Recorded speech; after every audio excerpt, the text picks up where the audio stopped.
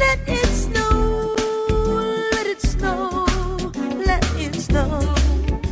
So the plows already out this morning dealing with the snow and slick streets, and now the city of Chicago wants you to help them name a snowplow. Ideas, you can submit them at chicagoshovels.org by January 6th. Now, residents will then vote on their favorite names from January 15th to the 31st. The city will use the top 6 names for the snowplows in each district, so get creative. And just to give you some ideas to get those, brain waves flowing, other cities have snowplows named Frost Responder, Snow Be Gone Kenobi, and Buzz Ice Clear. People are so creative. Love it. It's funny. I was thinking that I don't know where I was, but I was driving. But they put the names on them. It said Scoop Dog on it. Oh, I like that one. It wasn't here, but it was somewhere. I thought was there smoke coming from the back? Probably, yeah.